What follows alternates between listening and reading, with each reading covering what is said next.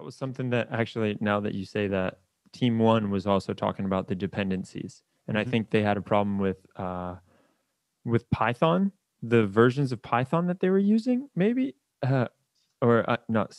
I can't remember exactly what it was that they were having trouble with, but I remember it was dependencies. Yeah, yeah. And it was Python version. Yeah, it was. Yeah. So I can understand that that is a tricky one. And I've heard people talk about that in meetups too, especially when you get, I mean, right now we're just working with MLflow, right? But when you start to add a few different tools on top of that, the managing dependencies part really becomes half the battle.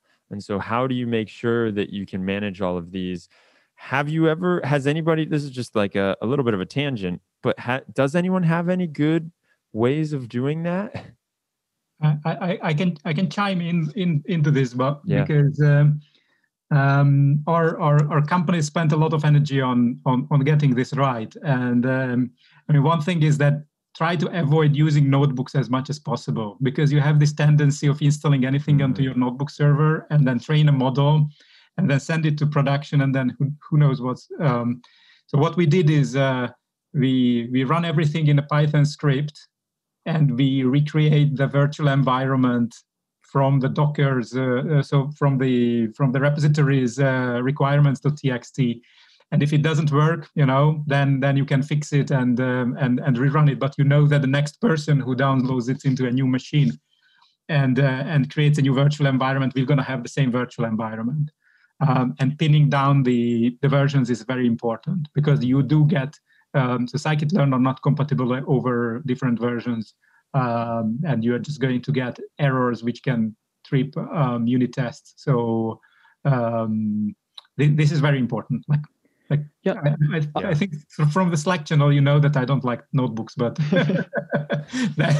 that's my bottom line. I would just add that I don't fully agree with the notebooks. I still don't think if they are great or not, if they're awful. But I would just add that yes, scripts and environments, and I think this is like really important to base both your training, like development environment and inference environment, from the same base image. Because like in my company, we often get into troubles, even if having the same Docker file building on the same machine, on the same configuration in one cluster in Azure. No, in AWS it works. In Azure it's segmentation fault, and who knows what happened down there. So yeah, completely. We could probably have used like a GitHub runner or something like that to make the process more replicable, like running a Docker image with all the dependencies.